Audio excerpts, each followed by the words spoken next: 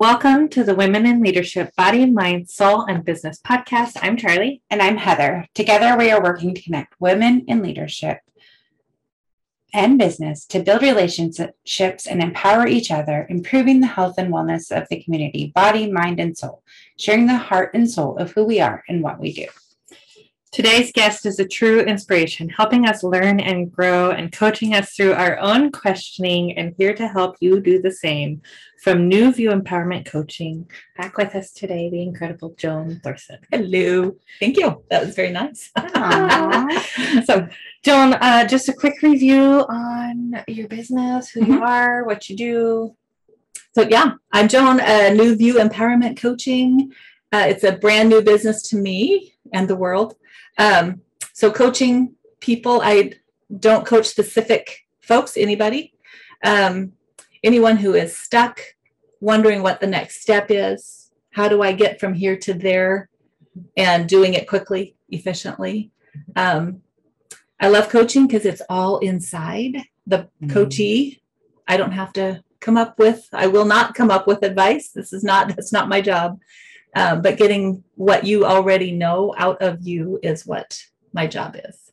So it's been fabulous. I'm up to 8 clients. Mm-hmm. So I think 10 is about capacity for me it's very part-time, but yeah, I'm loving it, learning something new all the time. So it's good. So hopefully you have noticed her Facebook presence. She has some beautiful graphics that she's been working on getting out. Thanks to Heather. They're so pretty. I love it. I love seeing them and seeing you be successful in doing it too. Yeah. And they're different. It's just they pop up differently. They're so bright and so nice to see compared to the other things that come onto my feed. So I like to see. You even so much. That's fantastic. It's all about flowers. That's my, that is me. Especially this time of year. Yeah, it's needed. Flowers. Yeah, they're coming. They're coming. Someday we'll get flowers. And one of the fun facts about Joan is, not only does she just love flowers, but she's an avid gardener and has gone through the Master Gardener's course. Mm-hmm. Which is super fun. But coaching is her jam. I've known Joan for many years now. Yeah. It's been a while. At least 10. Yeah. Since like 2011 is when I started. Yeah. Yeah. So it's been a while. Joan and I went to college together, and us being the older students, right? You're non-trad. I was non-trad. So right. Yeah. Yeah. So we connected there, and I watched her blossom into this wonderful coach, which is something she was doing all along the way, because when we were in college, she was coaching fellow students, staff members, and things like that, because it was my mom hat. It was your mom that Mark Jackson said I should not ever take off. Wow. Because when I interview, going in as a non-trad, so older person trying to finish your degree, really nervous about, how it would work, writing papers, that sort of thing. And then also, I am a mom. It's what I do. It's what I exude that. Right. For good or bad. And caring. And so I was, just made some comment about taking my mom hat off while I'm a student. And he said, oh, please do not. Because everybody needs to have a mom presence, whether they know it or not. Mm-hmm. So it's always been that supportive coaching, trying not to give advice. I've never liked to do that. So. Well, it's the same thing we do with our own children, is we try to give them enough information for them to kind of figure it out on their own. And I am in the throes of that right now with my daughter just turned 18. She's getting ready to go off to college or, start her life. And it's a really interesting place to be as a parent, because it's like, okay, I've molded you. Yeah. I've taught you everything I can. Yeah. It's up to you now. Yeah. It's that kick them out of the nest and let them fly. fly. Watching her see how she has a community that she can actually talk to, and helping, watching you and her interact and her finding her voice. And it's really cool. Because mom job is never done, but it does change. Right. So yeah, it definitely does change. And our children pretend to be adults. And then when they're in like mid-20s, they call you and tell you thank you because they finally get it, like how difficult they were. It does come back around. It does, they stop disliking everything about you, and they kind of like to be around you. So it's nice. So one of the really fun things about your job, and one of the things that you love the most, is that you learn something from your coachees all the time, every time you talk to them. Yes. And how has that inspired you?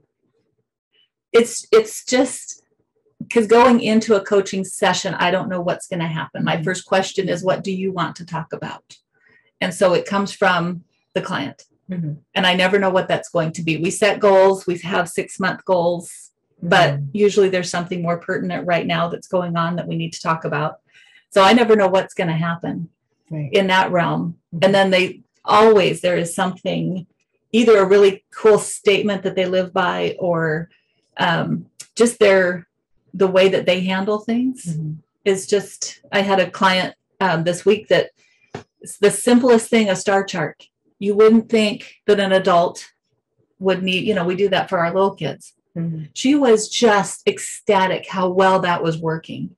She said something so simple. And it's like, oh, well, there you go. So now I have another, possible suggestion, or knowing that works.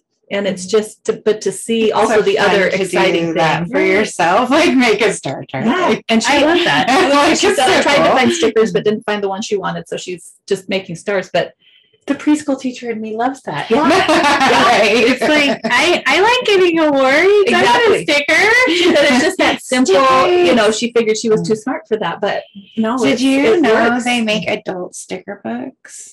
Oh, I can imagine. So you can get them on Amazon. And so I really love this. And you can get like big bunches of stickers for fairly inexpensive. Yeah. And then like every week you get I've used them for like making phone calls when I've had to make a phone call. Like every phone call I get a little tiny circle sticker on this page just to help, me track it and be accountable to myself. Like you can use stickers in so many different ways. And then you get a big sticker when you have 10 little stickers. Right? I need one body now. It's so funny. Exactly. Yeah. It's just like, how can you make it fun for yourself? Yeah. But seeing her reaction to it was so, because I am just a body language.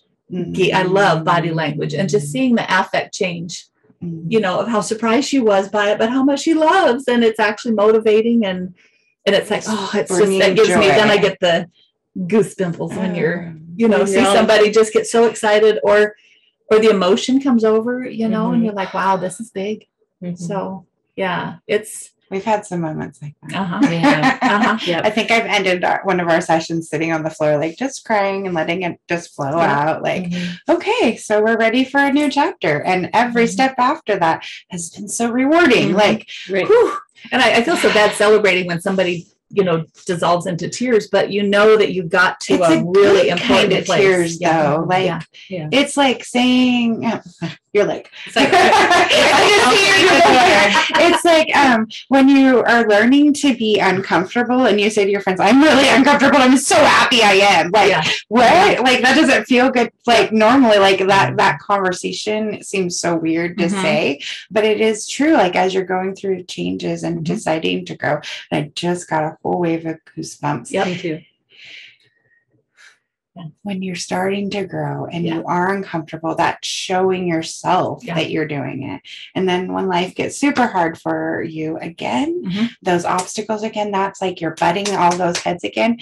Has your mindset shifted? These are the questions I ask myself. Did we shift our mindset? Where do we need to improve our mindset so we don't keep running into this as an issue? You've grown through the last thing, so you're going to go through this one too. You have a track record. You can do it. And when we get stuck, Joan asks us the right question. Like, we don't even know it's the thing that was at us stuck. Like, I feel so left field sometimes. Like, why is that stopping me from doing this? I don't know, but it worked. Like, okay, I did. And that's where and then I see like the face. I'm just like, oh, nailed it. Absolutely. It feels really good. Yeah. So Joan's been coaching us for 6 months now. Yeah. We've been working I think we're together. Yeah. And, without her help and assistance and helping us take a new perspective, aka new view. Right. Exactly. And we have had epiphany after epiphany. Nice. And we have grown. Sometimes you start the ball rolling, and then over the next few days, we ask each other all these crazy questions and brings even more, it spirals, and then we'll see it align with where we're at and what we're doing. It just is. Because people, they question, how can 1 hour do anything? But it's not that 1 hour. It, like you said, it starts, and you ruminate, you think about what you've said and what, the surprises. Yeah. Because we always end the session with, what were your highlights? What surprised you? Right. And that really makes you start thinking as the days go by. And you do the work after the session, really. Yeah.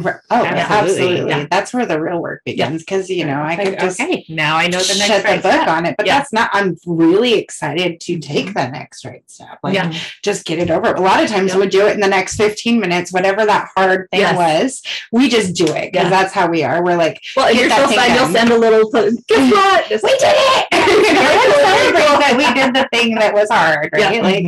Absolutely supporting each other, empowering each other. And it's usually not as hard once you do it. And especially once you kind of unpack, why have I been hesitating? It usually has a lot to be what is something going on within me that I'm not feeling worthy, or what fear is coming up. And that has been huge. I've got male and female, young, old. Every single person has a form of I'm not enough. And it just, that really has that's been a surprise to me, that everybody has that somewhere. And that's what's sticking. It's like, man, I was really listening sad. to a podcast the other day, and they were talking about how we're kind of all one. Yeah. And I was like, well, that's a strange concept. But when you think about it, if we're all having experiences, and even though my experience is different than your experiences, we all experience the same emotions and how that affects our bodies. Yeah. And I was that's why there's certain words that we use, and we all know what that means to be angry or to be with variation. I mean, right. But yeah. But then you can ask those detailed, pull that question. Well, you're angry. Well, what does that really mean to you? Yeah. Oh, I'm sad, and I am pissed off, and I'm, what is anger Where do you masking? think that comes from? Yeah. You always ask those great questions and follow-up questions, you're super good at that. And I have found as I get, my experience and I get further, I've only had to say one word a couple of times. That's it. You pick that word, because part of the joy is when you're coaching and you're answering my questions, it's not a script. Right. So you don't know something's going to come out that you didn't expect to come out. Right. And if I hear a repeated thought, or, like guilt is a big one, comes out a lot, or lazy or shame. Yeah. And I just reflect that back, and it just, how that hits. You'll be like, so you said this a few times. Tell me more about that. And we'll be like, oh crap, did I say that? Well, okay. Going back, let me see. But it really makes us think about how we feel about every step of the process moving forward, which I think is really important to what we're doing. But it's also important we show up to us as women and as business people, because if we are not showing up for ourselves every day, we cannot show up for the people that we serve. And Absolutely. So by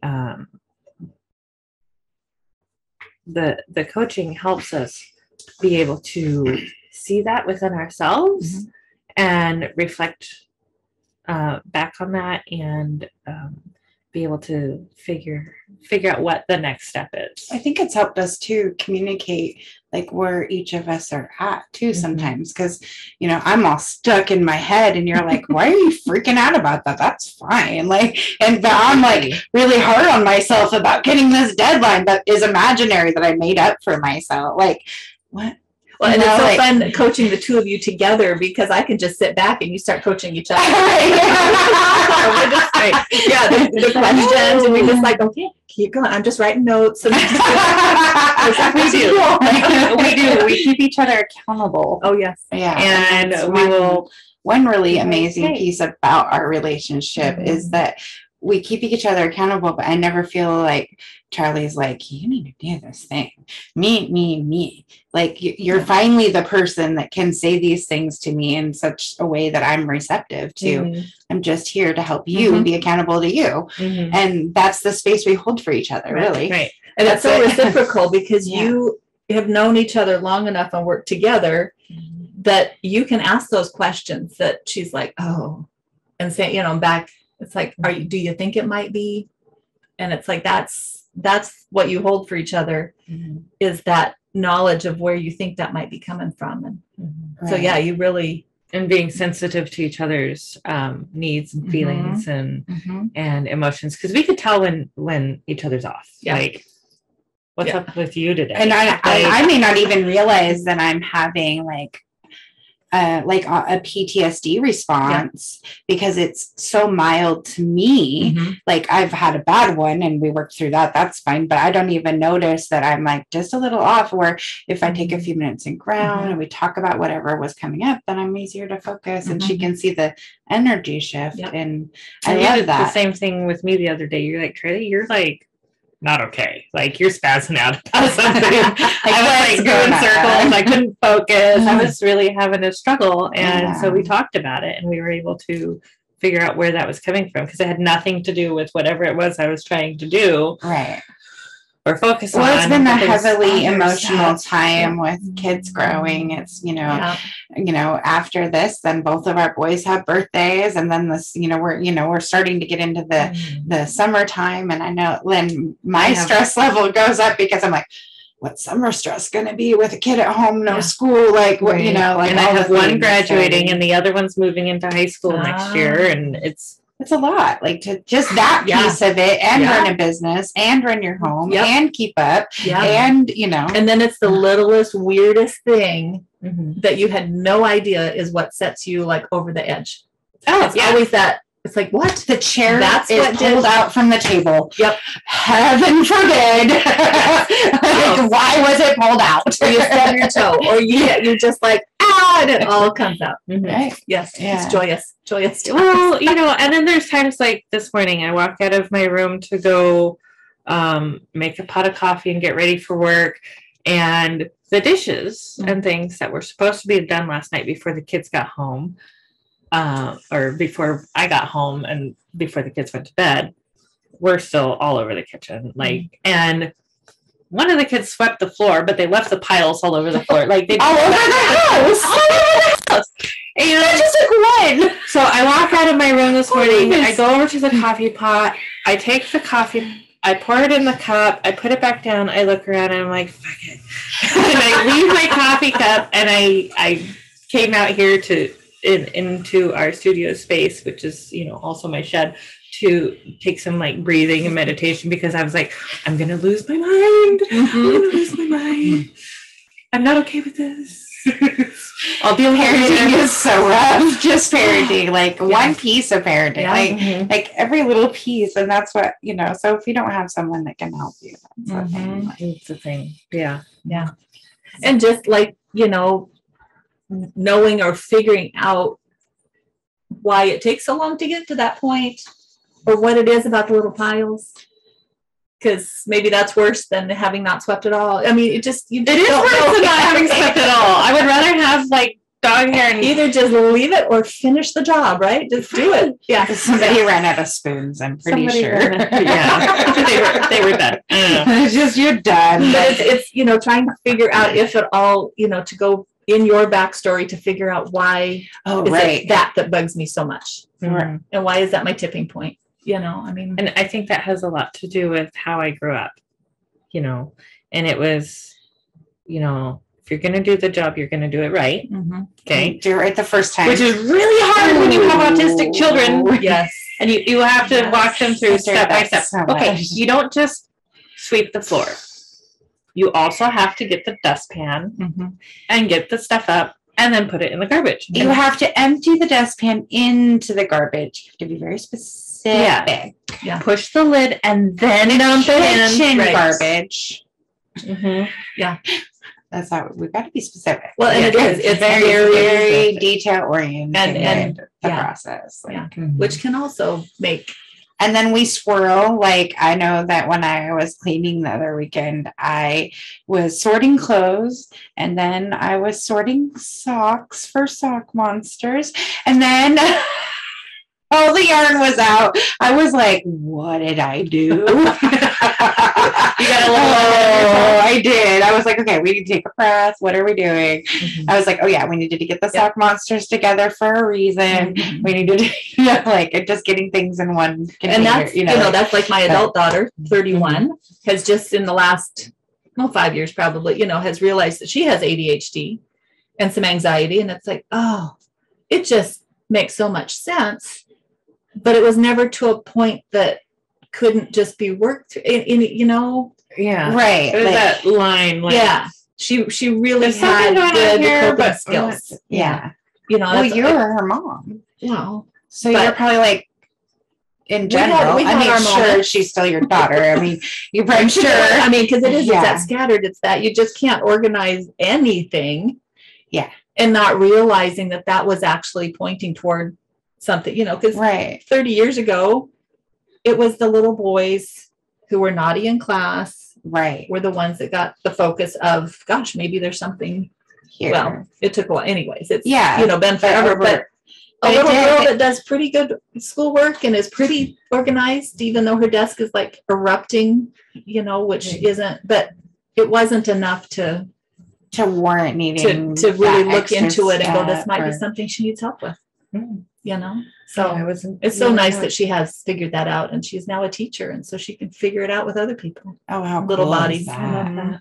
Yeah, we've been talking about like as we're parenting right now, just like you learn so much about yourself and about how hard things were for you and how there's so many more terms and available to us and healing that lack of parenting we had around some of these things. And so I know a couple of moms that are working really hard with their 5, 6, 7-year-olds. Like, we got to do this together because I don't know how either, buddy. Like just like trying so hard, like, and trying to really, I struggle with, to have empathy for your parent that did the best they could. Right. I mean, that's not always the case. Sometimes there really wasn't care taken and, but in general, they did the best they could with the knowledge they had. Exactly. And yes, you got left you with holes, but it's not really their fault. I mean, it's like move forward. And to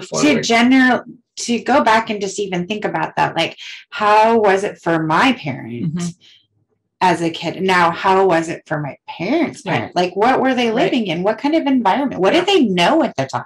Like, people didn't know things. There wasn't these conversations. So I love that we have that opportunity and that we're creating a culture where we are taking that time now. We can heal. We can be emotionally knowledgeable and have that conversation. And it's okay now to say I love you to your kids and to hug them. Just putting food on the table isn't enough, right? Because like my dad, that was his form of love. Is we had a house, we had food. What more do you expect? And that was where the emotion. Well, there was no emotion, but anyways, that's right. But that was that day. That was what he learned to be dad. Yeah, that's how you did dad.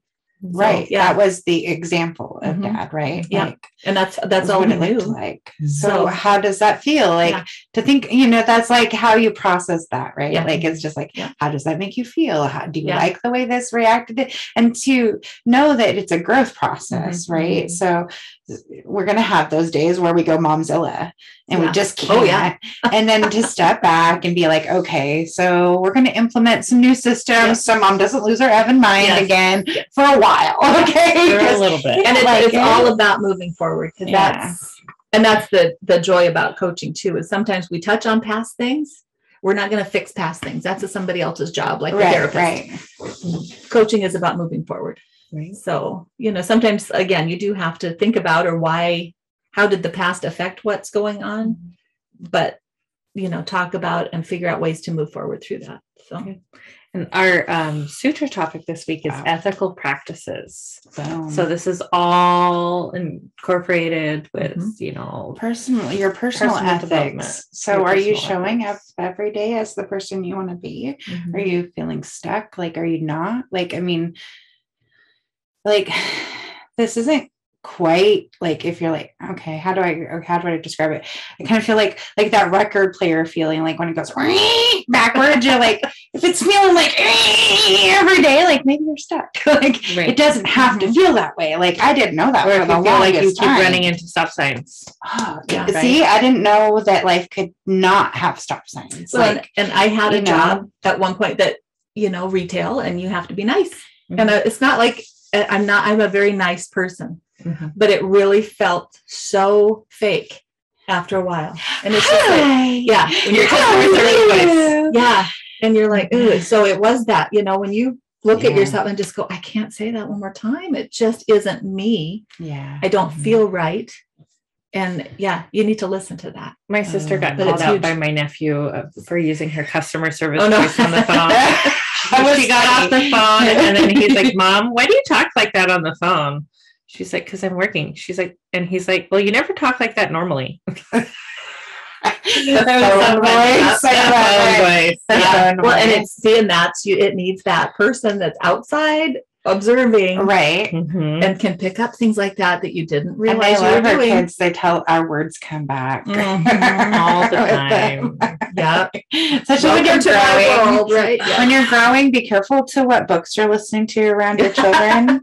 So, with my kiddo, I was listening to the 4-Hour Work Week by Tim Ferriss. It's a really good book. It's really about like honing in on your time management and like focusing on tasks you like to do. Really good book. But what he got out of it was, I can get my work done in less time, so I get to play more video games. That has come back to haunt me time and time again.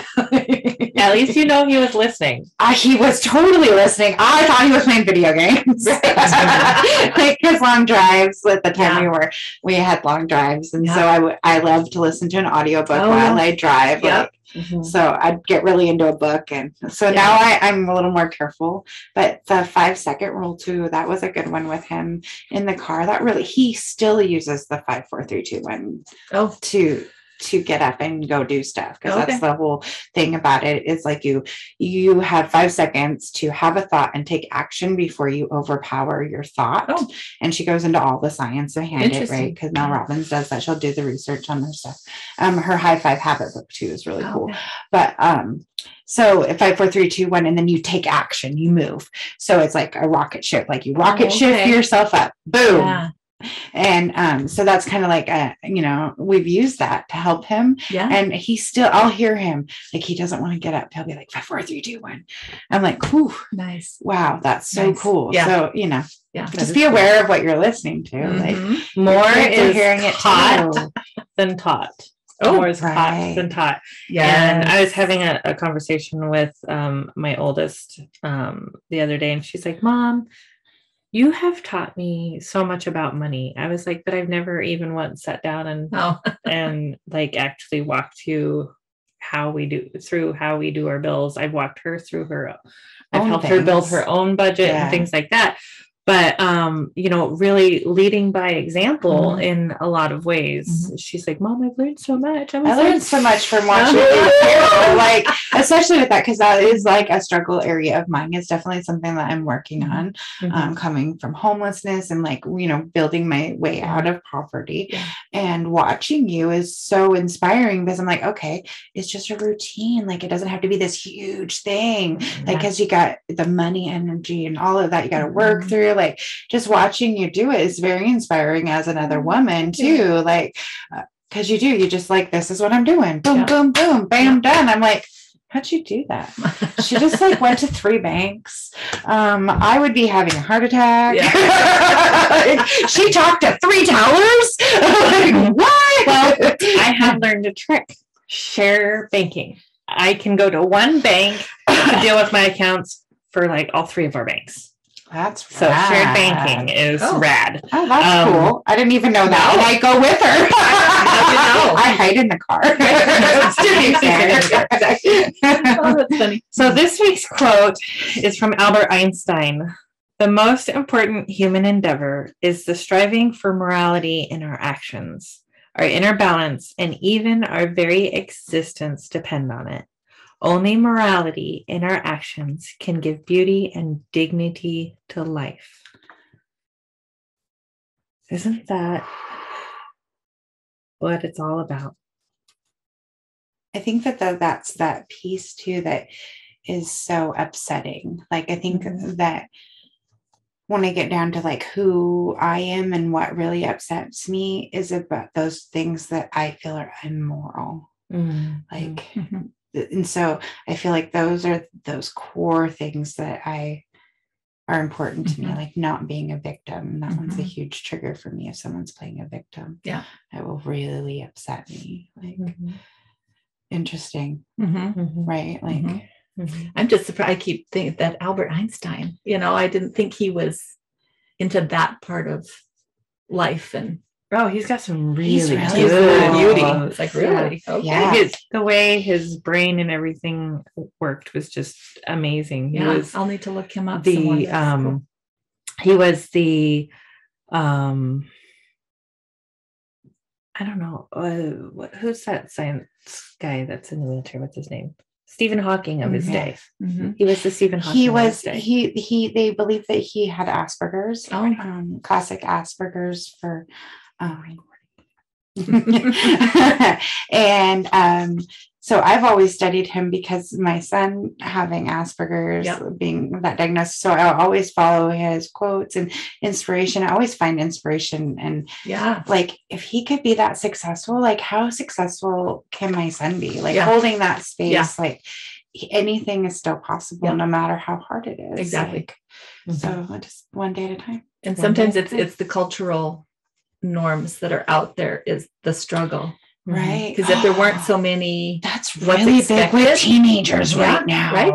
Like, they expect the struggle, but we're all like empowered parents. And we're like, we don't care. Like, you don't need to rebel against us. You're kind of rebelling against yourself right now. Have fun with that. If you could just be who you are without people going, oh, that's wrong, or that's bad, or that, it's like, it just is. Yeah. I think people would really not have as much struggle in a lot of things. And I think too, culturally, there's like, we've taught them that there's this struggle, and we're trying to unteach that now, like, undo that. I got that Tupperware ball for little kids that has the little things in it. Like, take the little things out, and we're gonna re-put them together. Like, right? I saw it on one of my friends' ball, but like I had that in a kid out. You're like, everyone's gotta have that. Tupperware sells it. I have a friend. If you don't have Tupperware now, she had it on her thing, so it must be in my head. I forgot about that cool toy. So like, kind of like taking that, pulling it apart, and like letting all that stuff fall out. One of those things we want to fall out is that it has to be a struggle. You get to be you. And that's my daughter's third graders. It's like everything has to be negative. You're cool if you're talking smack about. It's like, can't you just? Why can't we be positive? Third grade. That's a whole nother talk about how much is happening. To teach mindset at 8 years old. Like, we're having to culturally teach mindset. I wonder if that's a lot where that feeling of not being enough comes from. Absolutely. Is that those young impressions? Like, I know that's where it comes from for me, but it's those young impressions. Somebody told me I wasn't good enough at something or with something or whatever. I heard I am not enough. And that goes back to even not saying it. It's the actions. It's that's true. That they caught that they were not good enough. An emotion, like the emotion. Somehow they were treated or lessened somehow. And her kiddos have, everybody's a lot of trauma. She's got it's a high risk group. Right. So they come with a lot of baggage anyway, but it's just amazing at 8 years old that they can have these huge thoughts and negative. It's just really, it's a struggle. It's a hard job. Yeah. Wow. So even more like hug your teachers. Yes. Send them chocolate. Send them chocolate. And take a step back and pay attention to how you interact with your own kids. Yeah. It has been a lesson for me to interact with my own kids in a much different way as how I was interacted with as a child. Mm-hmm. And I hope that serves to benefit them in a way that. And there's so much power in making that decision to do that. Yeah. Mm-hmm. Like, you can be committed to investigating why you're reacting to a situation. Mm-hmm. Mm-hmm. That's period. Yeah. Like that's something I do sometimes is like, but just don't go overboard and do no boundary. Right. We all need boundaries. Boundaries are super duper important. That's not what we're talking about. We need to say no occasionally. No is an okay word. We don't have to say yes all the time. Right. You don't have to say yes all the time. I don't know who needs to hear that, but somebody does. Yeah. Yeah. Because it's okay to say no. Probably yes. If it comes from love, right. It's okay, that's check yourself if that's where it's coming from. Right. That might be hard. It may not be well received, but it's okay. And love for yourself. Yeah. Like it's okay to say no and not explain why. Mm-hmm. No, just get to say no. Is a complete sentence. Yes. Oh, I like that. No is yes. A complete Get it? sentence. No. Yes. Okay. Yes. No. Yes. Yes can be too. I suppose, but it is often, right? Yeah. Like that's a go-to. Like maybe until you break the habit, it's a go-to no. Yeah. Or a hard maybe. Let me check with that. But check in with that. But no by itself. It doesn't have to be no, but or. No with an explanation. It's like, no, it's just no. You are valid. Yeah. You are valid. You are valid. It's important. All right. Somebody needed to hear that today. Maybe me. Maybe you. There you go. So up and coming events, we definitely are super excited to be hitting mid-spring, and all the festivals and stuff are coming up. Mother's Day is around the corner. Yeah. So great time to get out. And I think by the 1st of May, most of the farmers markets in our area will be open. So check your schedules. Farmers markets, street fairs, things like that. Our community calendar will have some of that information on it, so you'll be able to find that on our website, Women in Leadership, BSMB.com. Check us out. Find the latest episode right at the bottom of the first page. And along with that, go find yourself some dog-inspired events or outings, and find yourself a boogie bin. So Boogie Bin is our cause of the quarter this quarter. They have bins in shops all over. Boogie is a dog's name. So we're not talking about dancing. We're talking about doggos. Doggos. So a sweet doggo called Boogie is inspired these bins to collect for dogs that are in need. Yeah.